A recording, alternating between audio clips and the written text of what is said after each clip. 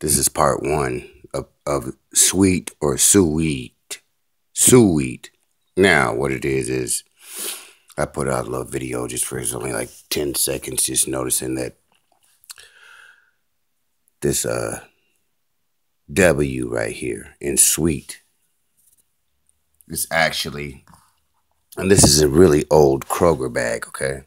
Anybody ever heard of Kroger's? And I think this might be the effect because in my reality, it wasn't this G and this K like that, okay?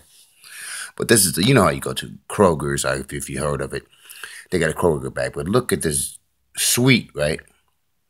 Now, it's supposed to be like sweet and juicy for the fruit. They got at Kroger's, okay? But I just noticed this one after I noticed the other one. Now, you see how this W has an E in it, that loop, the E, sweet, right? So it's like eat, like eat, like you turn it into a hog or something. So what I'm going to do is I'm going to go to the store with this bag, the same store I always go to, okay, party people. And then I'm going to look on the shelf right there where the checkout is. And why would this W on another product have the W with an E in it? Peace.